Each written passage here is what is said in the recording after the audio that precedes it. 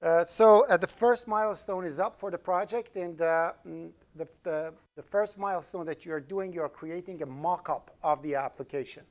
That's how the process of an application actually works in real life, which means when an application comes up and the client talks to you, when you understand how things are going to happen, you build a mock-up of an application, which doesn't do anything. It just shows how the application worked if it works. Okay? So the outcome of the application running would essentially be something like this. All right, so when the program runs, we just want to run the program and see this is what's happening. So this is what is going to be the outcome of the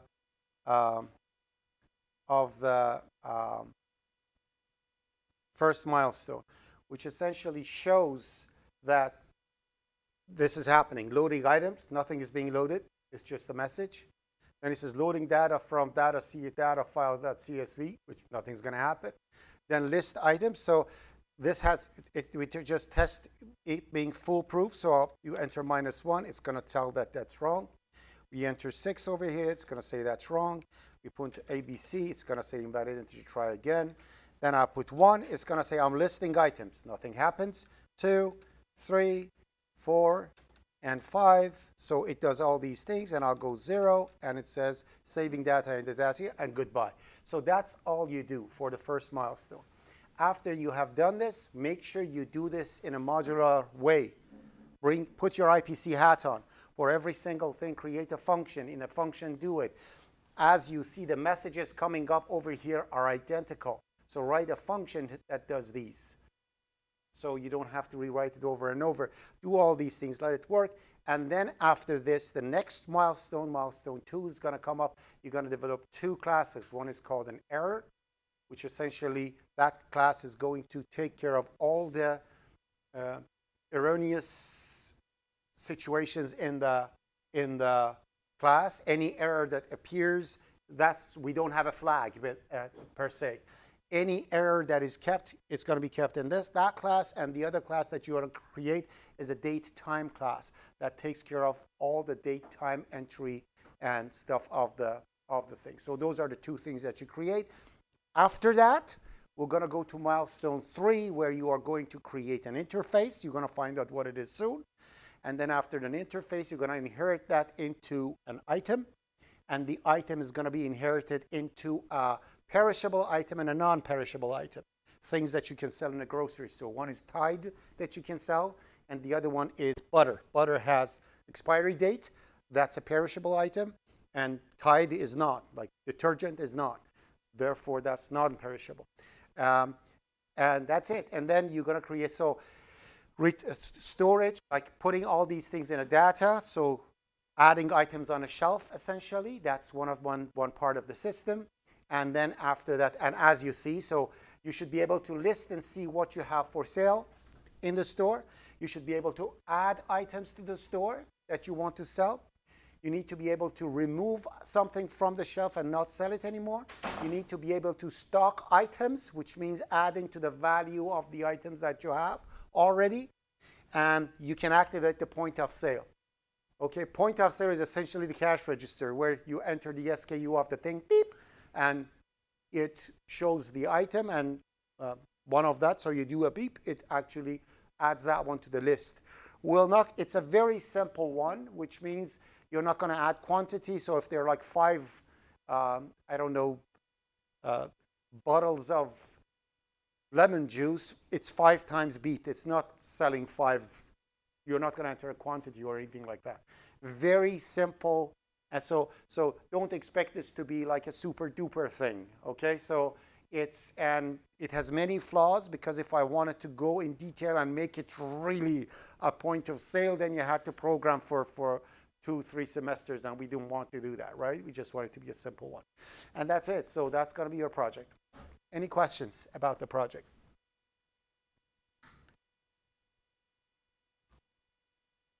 That's the silence. Okay. The project is done in 5 milestones. Milestone 1, 2, 3, and 4. You are building the engine and the infrastructure inside the thing. And milestone 5 is going back to milestone 1 and fill it with action. So milestone 5 is retaking milestone 1, the mock-up you created, and you actually load items, actually load the items. Okay? And make list items, actually list the items. And you have all the tools for it in milestone 2, 3, and 4. Okay? Based on, so you see over here as approximate workload per days. So I see how simple they are, and I put like this needs 5 days of work, this needs 9 days, 10 days, 14 days, 4 days, and 14 days. So it shows approximately how much time you need for each milestone. Don't trust it. Assume that it needs twice of that much, and start it right away. Because lots of people say, oh, that's an easy one. I'm going to do it in the last 4 minutes. And you're not going to be able to do it. Okay, so please start early. The first 4 milestones, they don't have a hard due date. So the due date is after 5 days. But if you are even 1 week late, you get the full mark for it. Milestone 1, 2, 3, and 4. If you are 1 week submission late, but please don't, okay? Be on time, all right? So if you are even 1 week late, you're fine. You get the full mark. 10% for each milestone 1, 2, 3, 4 to be timely, which means 1 week late. After 1 week, it's not late. It's 0. Pop, done, okay? But you have to submit it, because every single test that I do from milestone 1, 2, and 3, and 4, I'm not going to do it in milestone 5 anymore. Other than that, it's going to take you 3 hours to submit it, okay? All the tests that you pass in 1, 2, 3, and 4, they are not done in milestone 5. So you do the first 4 milestones, successfully submit them, so they have to be submitted even if you get 0 in it. If you do not submit milestone number 3, your project will not be marked, okay? And the rejection date of all the milestones is the same at the end of the semester. Milestone 5 is, because we have 5 menu items, it's divided into 5 sections.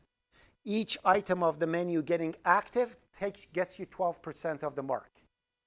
Okay? So for your project to be submittable, so you gain mark out of it, you must submit the first 4 milestones and at least one of the submissions of milestone 5. Okay, so milestone 5 has 5 submissions. If you at least do one of those and you submit all the other ones, if you've done it successfully, you get 52%. Okay, if you do 2, then it becomes 64, and it keeps going up until you get 100% when you submit everything properly.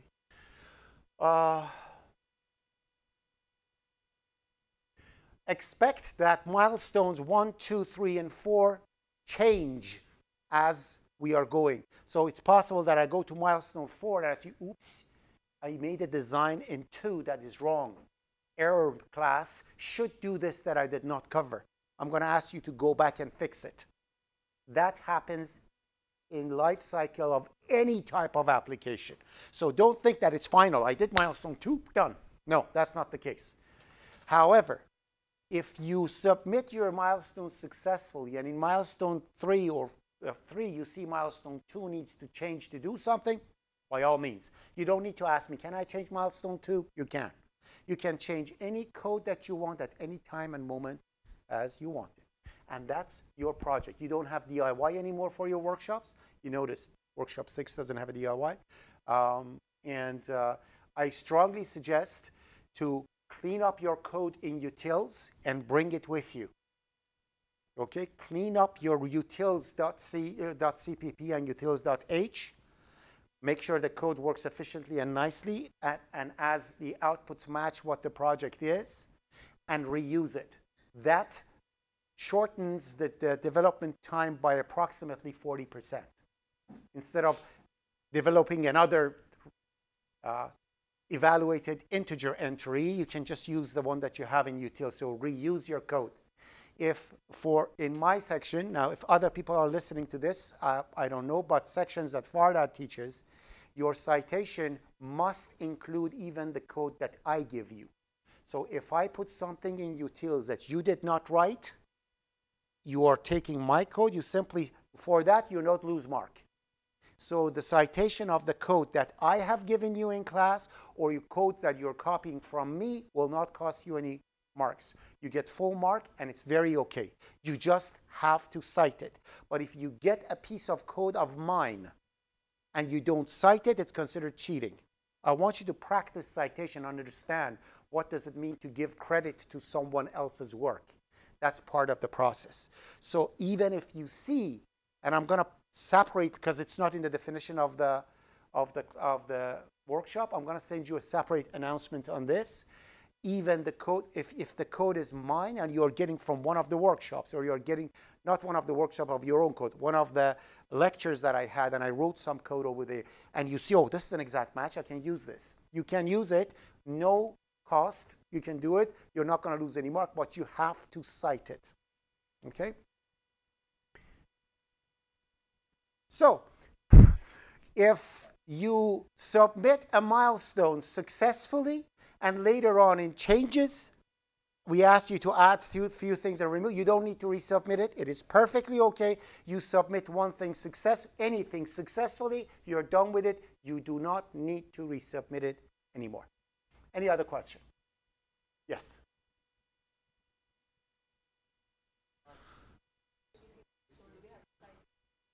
If you get help from IPs, if the code, if it's your own code, no. But if the code is a code that is shared between 50 other students, cite it. Because another person is going to use it, then you have to go through the hassle proving that it's not the same thing. Anything that you think this is going to appear on someone else's, cite it and tell why. Okay, so you are clear. Even if you shouldn't have done it, you only lose 2% for that piece. So do it, yes. Yes. The question was 1 week after when. So it says over here, milestone 1, March 10th, that is 4 days from now, gets full mark even 1 week late, gets 0 afterwards. But you still have to submit it. And then 16 comes over here, MS51, 12%, 52, 53, and I'm going to explain what it is. So essentially, these 5 are the 5 menu items of your code. Okay, menu item 1, 2. So if you only do 5, 3, that's still okay. You don't have to be in order.